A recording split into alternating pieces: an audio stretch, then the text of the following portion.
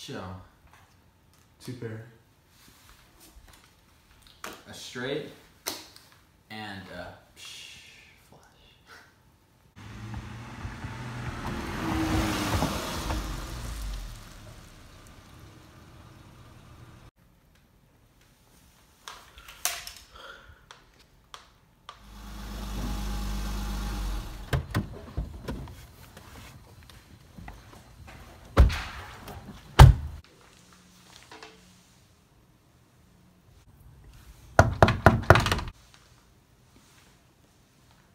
I got it.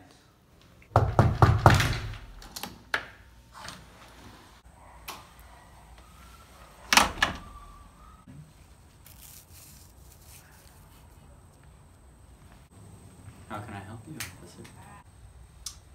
We believe you may be housing a suspect we need for questioning. We need to search your house. I'm gonna have to make a call.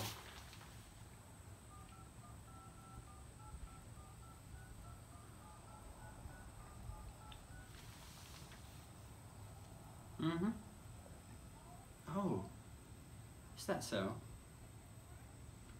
All right then. Thank you so much for your time. Come back with a warrant.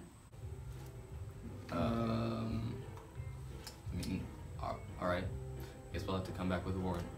See you soon.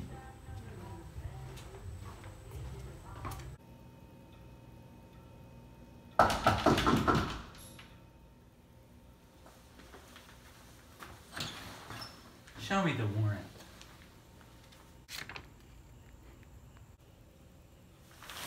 Hey! Get back here!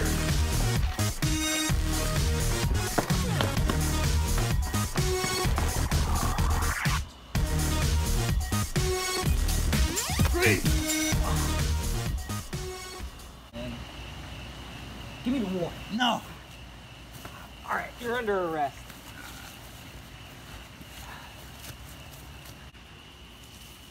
Yeah, let's go. Let's go. Alright, now that we have Mapp apprehended, let's do a search of this house so we can find that suspect.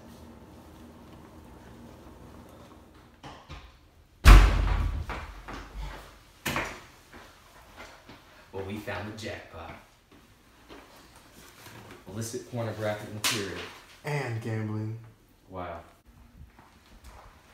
So, what is all this? Alright, get in.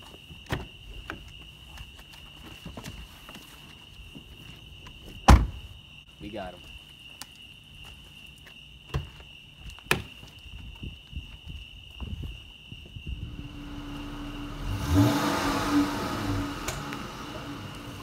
As a result, Mapp was convicted for possessing obscene materials and was sentenced to prison. She attempted to take up the case in the Ohio Supreme Court, but they upheld her sentence. Her lawyers then took it up to the U.S. Supreme Court.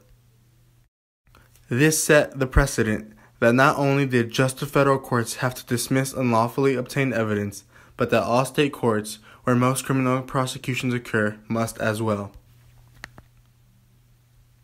The Supreme Court then ruled that all evidence obtained through unlawful search and seizure was a violation of the Fourth Amendment.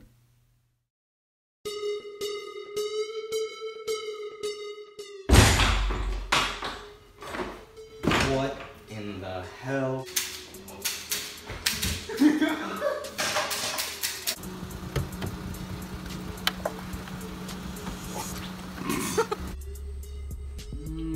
gonna need to make a call.